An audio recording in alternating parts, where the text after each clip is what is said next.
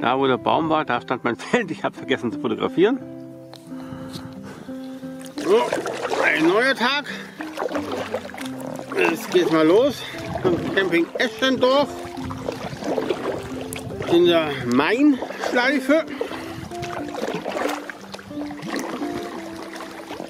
Die ist abgetrennt von der Schifffahrtsroute. Eine Zeit lang ist keine Frachtschiffe und Ausflugsschiffe, aber bisher war auf dem Main, was dem anbelangt, so gut wie nichts los.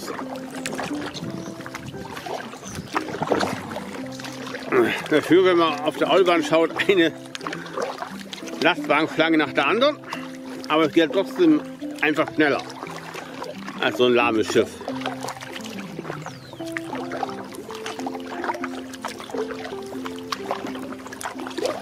Ja, und bringt natürlich auch viel mehr Arbeitsplätze.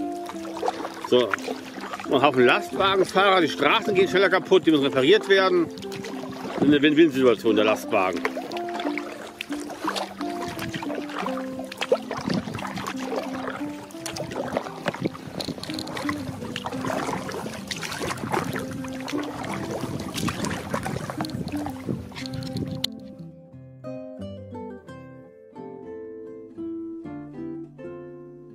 Mal, da hat es nochmal in der Schleife, jetzt haben wir noch fast eine extra Schleife.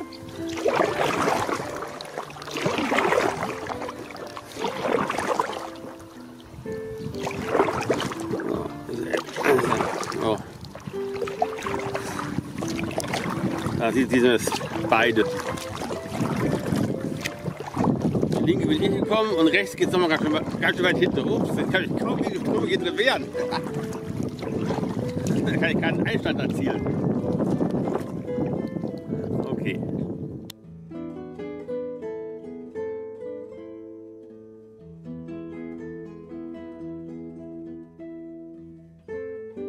Ja, habe ich vergessen zu sagen. Ich schätze mal, entsprechende Uhrzeit und Jahreszeit und natürlich auch Tageszeit kann man hier vermutlich zu Fuß übers Wasser gehen. Oberhalb hat es 2 oder 3 Kanuverleihe.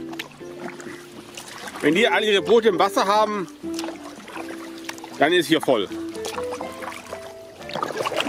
Und auch wieder einer dieser Seitengewässer da links.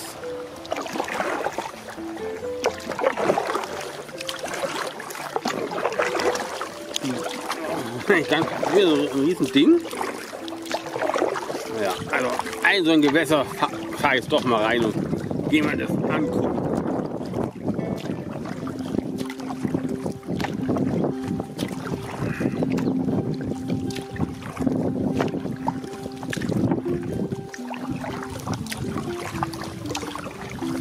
So, das ist das Ende von diesem Seitenarm.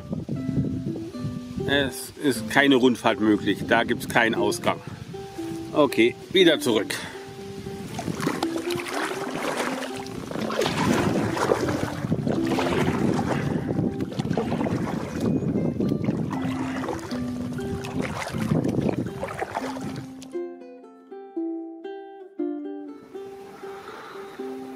Ah. Eine Ringeltaube.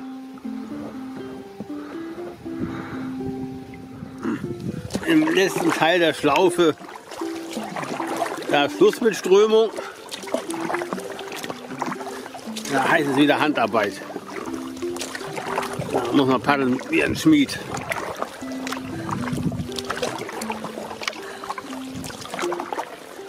Okay, das könnte vielleicht nur sein, dass ich heute doch etwas müde bin.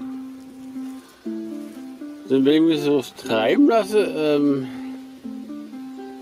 kann man beim besten nicht sagen, dass er keine Strömung drin hat. Aber irgendwie so richtig heute, wenn ich paddle, dann meine ich, ich paddle durch Bitumen durch.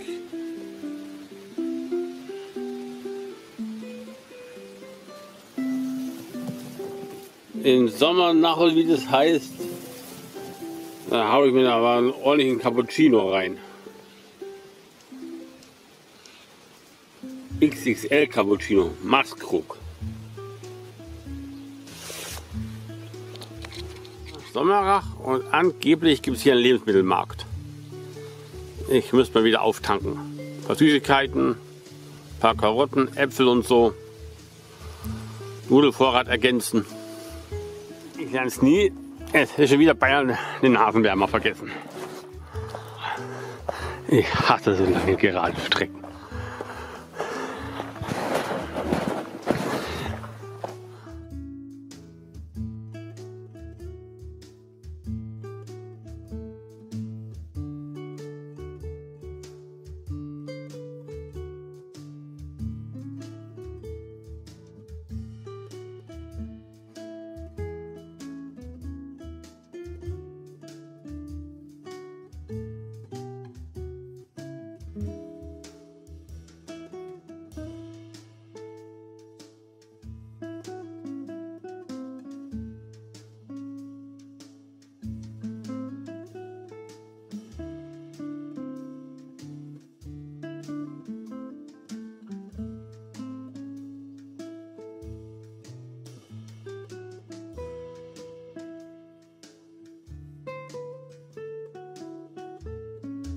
So, wieder zurück von der Pause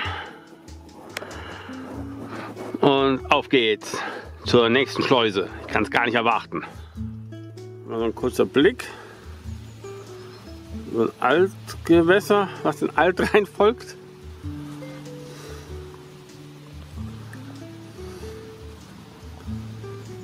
So, haben wir Blässhühner.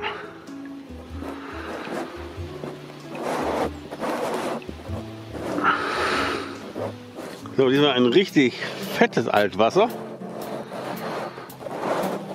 Das ist so richtig groß.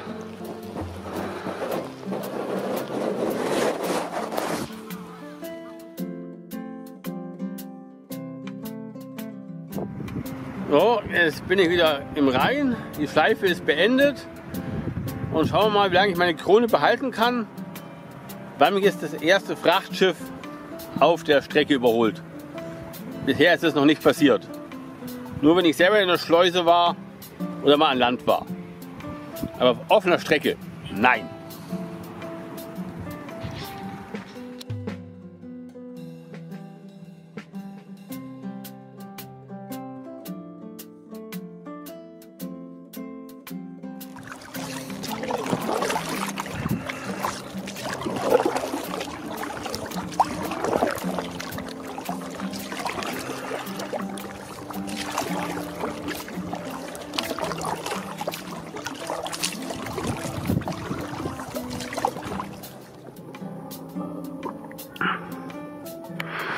Ich glaube, es war ein Biber. Sah ganz danach aus. Ein Pärchen Nilgänse.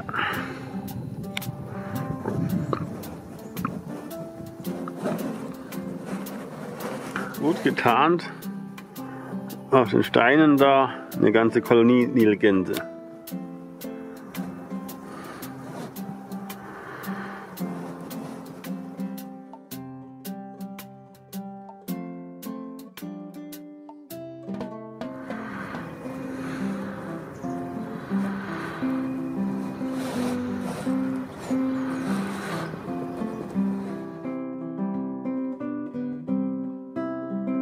So, da vorne kommt die nächste Schleuse in Sicht. Erste Schleuse des Tages und noch kein Schiff getroffen heute.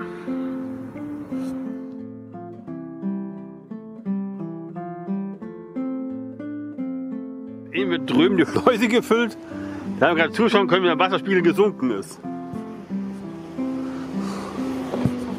Richtig gemerkt, die Schleuse ist gefüllt worden. Ich bin wieder nicht auf offener Strecke überholt. Wieder in der Box. Ja. Das Boot hat einen richtigen Namen, Waller. Das ist nur noch fett.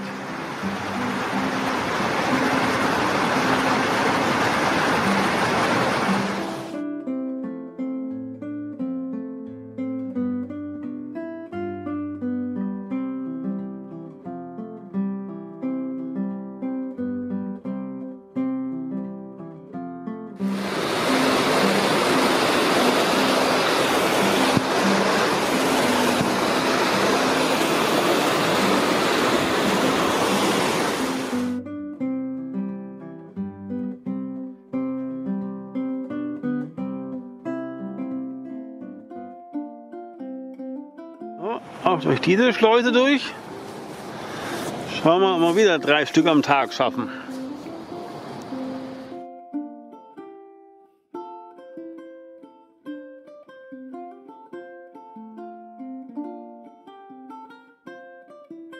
Na, ich habe auch ein Glück. Das Schiff fährt vor mir bergab. Kam ein Seitenarm raus. Mich überholt kein Schiff bergab. Ha!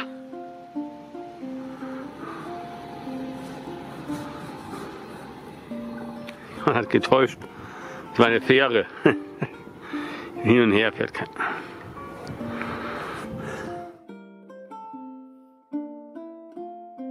Dann haben wir einen entlaufenen Hausgans. Oh, schauen wir, ob der Reiher noch da steht. Da haben wir den Reiher.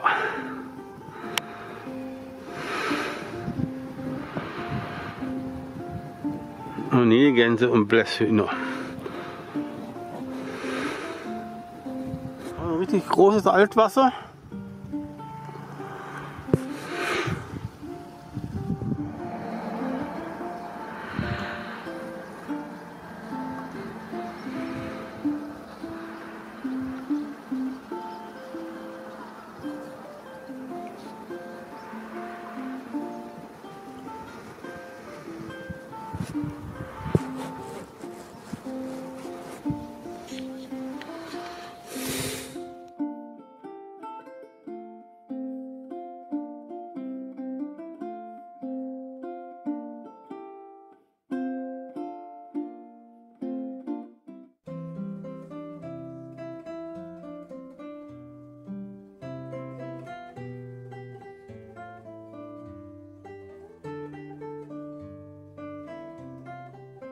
Einer dieser Begleitgewässer, aber es scheint von hier mal nicht allzu groß zu sein.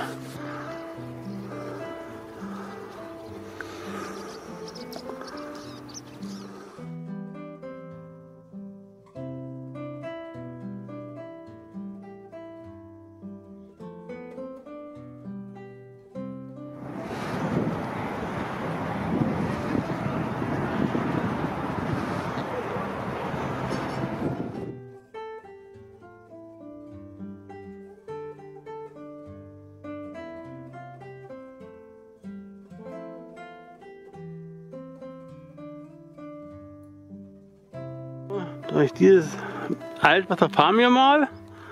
So wie das da reingeströmt hat, geht es auch hinten wieder raus.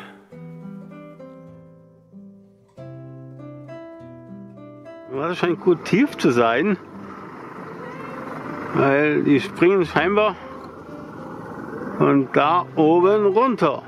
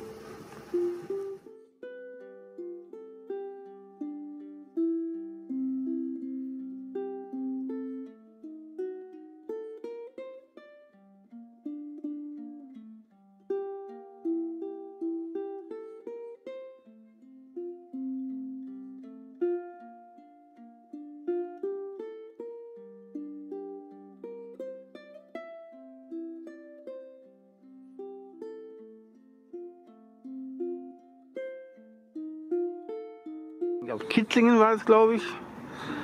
Bauen sich gerade eine schöne Uferpromenade.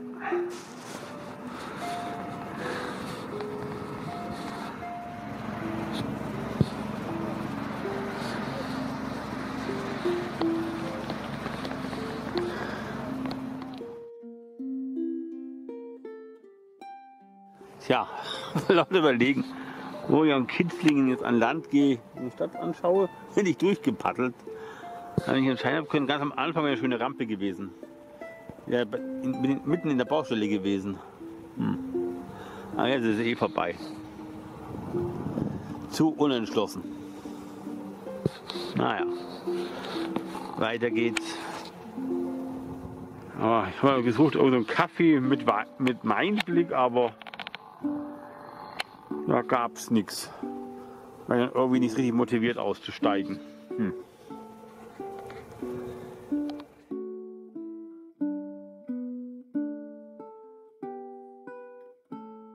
Oh, ganz da oben wäre mein Café mit Rheinblick.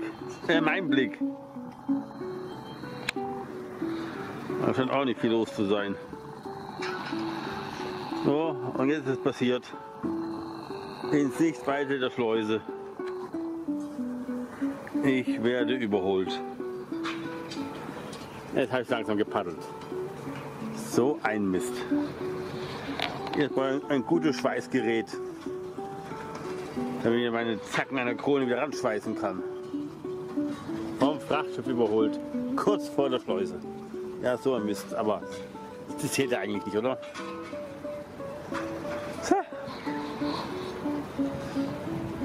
Werde ich da überholt?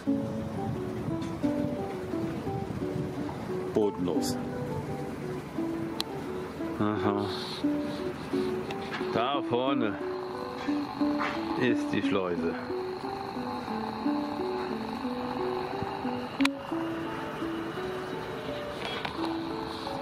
Ich ganz unauffällig hinter dem Pott reinfahren. Das fällt doch nicht auf, oder?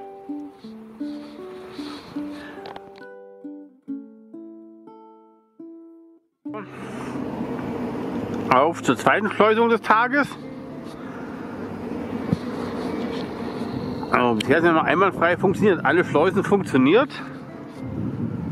Das ist eigentlich wirklich erstaunlich. Und weil ich mir ziemlich sicher bin, dass sie kaum benutzt werden. Bin mal gespannt. Hier ist wirklich der Hebel noch dran. Ob ich da dann wirklich, vielleicht bei der Talfahrt oder irgendwas, dann die Kurbel drehen muss. Aber es ist immerhin keine Lasche da.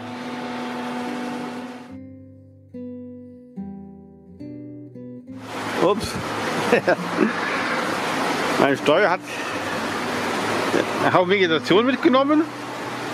So, jetzt bin ich mal gespannt, ob es funktioniert, ohne dass ich die Kurbel drehen muss. Es funktioniert. Ich muss hier eindeutig keine Kurbel drehen. Okay, auch das vordere Tor geht auf, ohne dass ich die Kurbel drehen muss.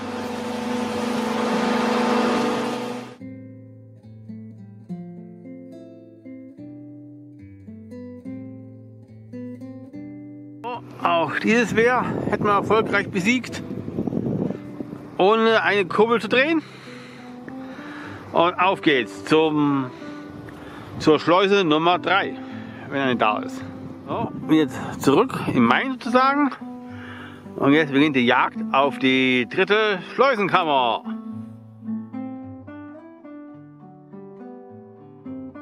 So, da hast du doch eine Verpflegung mit Aussicht auf den Rhein.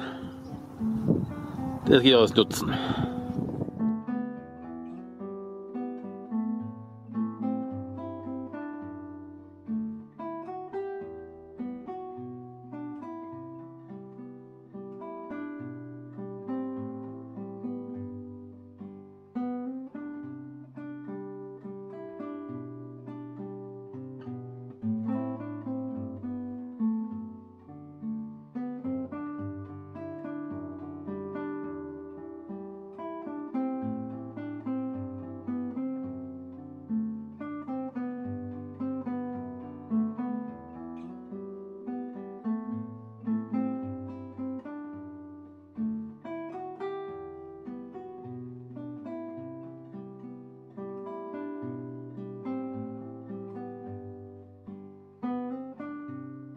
So, den oberen Ortschaft, so ein bisschen von der Stadtmauer von der alten.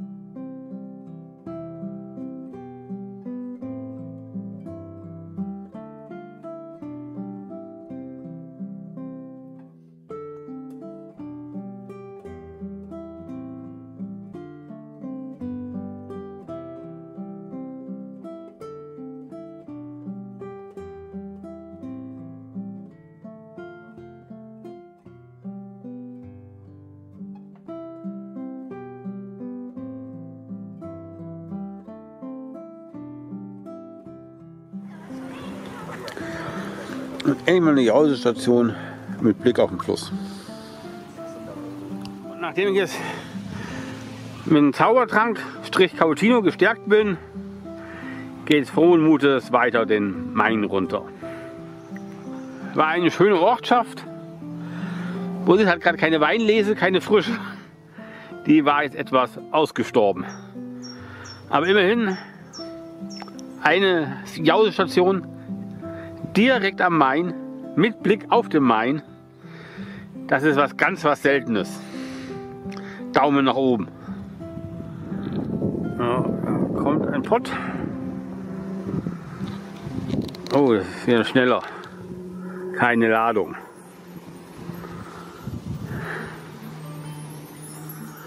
Scheint ja ein öffentlicher Badestrand zu sein.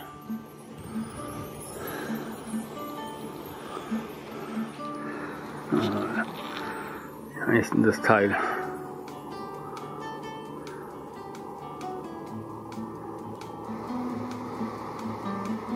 Terrand.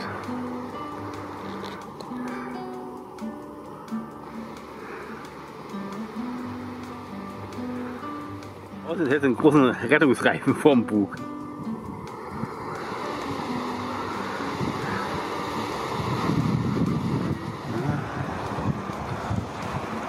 So ganz leer, sind auf einmal erstaunlich hoch.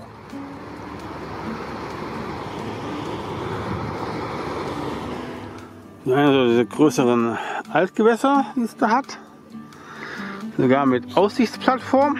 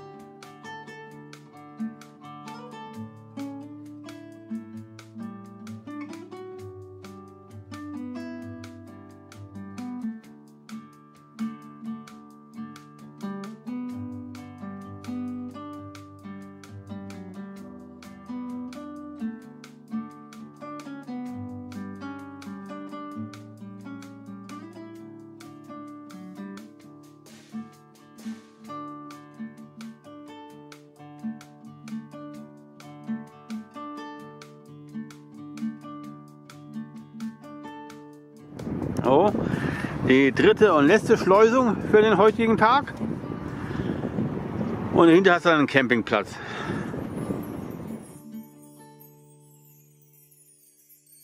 Ups, komm, es geht die Schleuse. Hier ist in den letzten 100 Jahren keiner mehr ausgestiegen. So, jetzt läuft's. Ich habe schon gedacht, jetzt scheitere ich. Ewig auf Draufdrücken, nichts gerührt, immer wieder. Ich muss irgendwie geklemmt haben. Aber ich gedacht, jetzt scheitere ich. Das letzte wäre für heute durchgeschleust und auf geht's zum Campingplatz. Ich hätte mir Schleusen nur sparen können. Das hätte garantiert hingehauen. Ein einmaliges Erlebnis.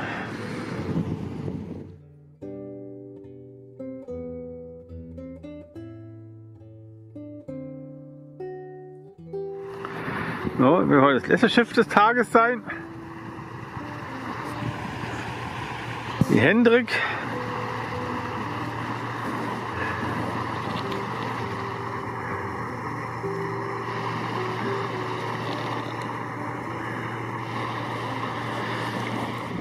Bei der Ortschaft stehen auch noch ein bisschen die Befestigung von der mittelalterlichen Stadtmauer. Da stehen jetzt die Häuser drauf.